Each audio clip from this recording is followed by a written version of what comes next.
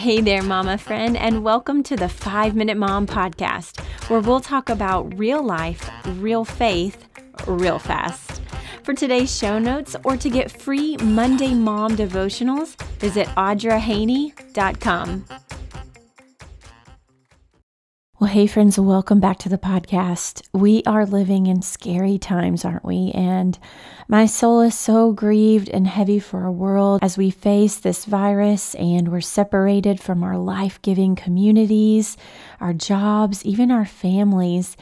And I've had many thoughts on this virus, and no doubt you've already received an email or a message from every company on the planet. There's no shortage of dialogue, so I'll save all of my opinions. But today it seems fitting that as we're in our Lent prayer reflections, we would just pray. So would you join me in prayer today? Father God, we are battling fear.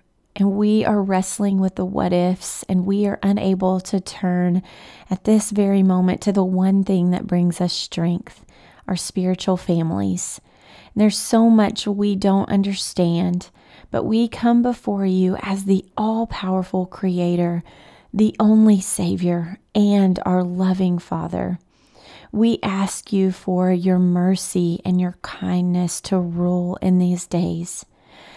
We don't attempt to understand what you cause or you simply allow, but let our questions be this: what do you want to do in me in this time of hardship? And what do you want to do through me in this time of hardship? Today, we are forced to be still. We are unable to turn to any comfort except that of you and you alone, Christ. Our distractions are removed. Our false securities are torn down. Though this time may be ominous, we pray for it also to be holy. As we celebrate this time of Lent, a time to pull away from earthly pleasures, consecrate this year as a time of revival and renewal. May we emerge from this darkness and isolation having met you there.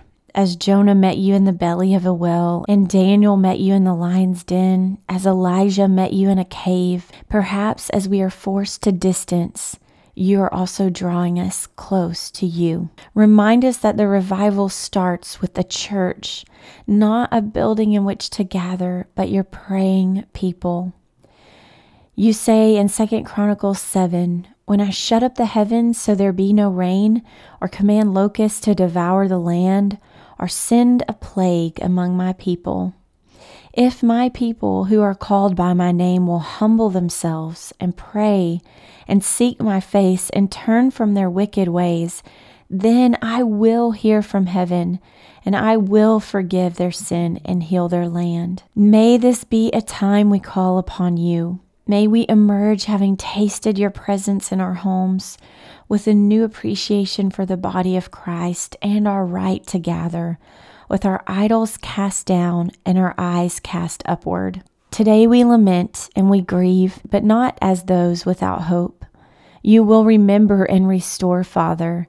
As we call out in repentance, we also remind you of the cross, bearing our sin and our shame and even our deserved sickness. Our hope is no longer in the things of the world that are so quickly stripped away. Our hope is in you and you alone, Jesus. And today we humble ourselves. Please hear from us. Please heal our land. And please heal us in a much deeper way than we could ever imagine. In Jesus' name we pray. Amen. So that's the end of our 5 minutes. Please tune in again soon. If you want to learn more about me or sign up for the podcast newsletter or get a free devotional, visit audrahaney.com. And if you enjoyed this, would you please leave a quick review? Reviews are so important for podcasters, and it helps more moms find us, and it would be a great blessing.